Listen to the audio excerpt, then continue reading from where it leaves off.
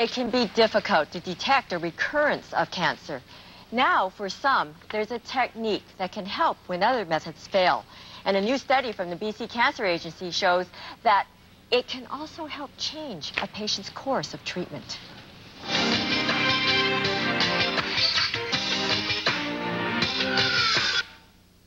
So you thought that was good, eh? I thought that was very good.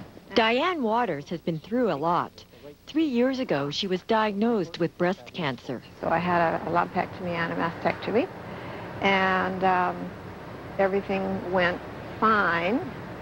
And then about a year, maybe 9 months later, it metastasized to the breastbone.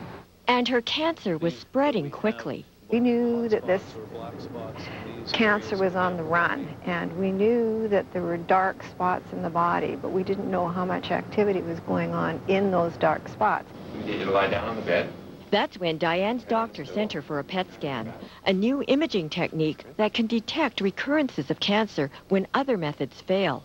It is more sensitive because it actually picks up the activity of disease, and what you're looking at here is the activity of a cancer tumor as it grows. The technology uses a radioactive tracer that concentrates in cancer cells.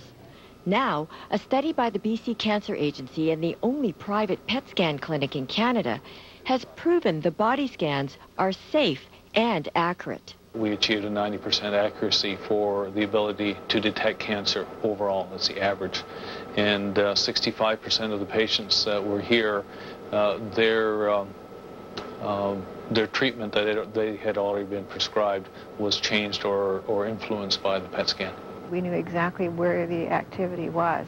And in this case, it was very heavily concentrated in the liver and in the breastbone, some in the lung and the kidney and the bone. But without the PET scan, we wouldn't have been able to see that. PET scans are useful in certain cancers to help detect the stage of the disease and which treatments may be the most effective. Lung cancer. Thoracic surgeon Dr. Kenneth Evans has referred over 200 patients for PET scans. The PET scan for certain types of cancer, because it's what we call a metabolic scan, is a very accurate test for detecting spread of certain types of cancers. Although proven effective, a PET scan is not covered by the medical services plan. It costs $2,500. Yeah. Money, Diane says, was well spent. It helped her get the treatment she needed. And it's a lot of money. There's no question about it. But, you know, we're talking about your life here. A life the 60-year-old is still busy planning with her husband, Don. We were meant to be together. I think so. Now and always.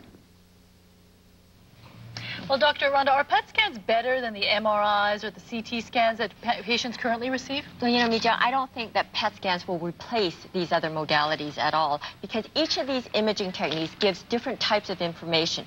So, depending on the type and severity of cancers, doctors will use one or a combination of these imaging techniques to help decide what the best treatment is. Now, PET scans will tell you whether a suspicious-looking area in the body is active cancer or not, whereas CT scans and MRIs tell you where something is in the body and how big it is. So will the BC medical plan pay for any PET scans? No, not at all. And even if it's recommended by your doctor, currently all patients are paying the $2,500 PET scan fee themselves. The only way right now to get the cost covered is if it is included as a specific part of a research study.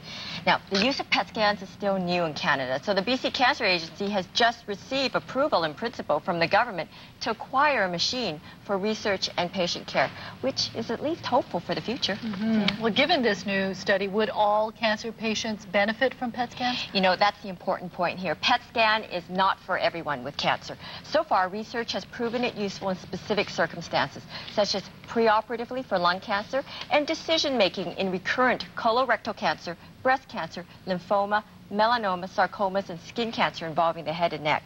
And likewise, it's not useful for healthy people who just want to screen for the presence of any cancer in the body, because any infections or inflamed tissue can give you a false positive. Thank you very much, Dr. Rhonda.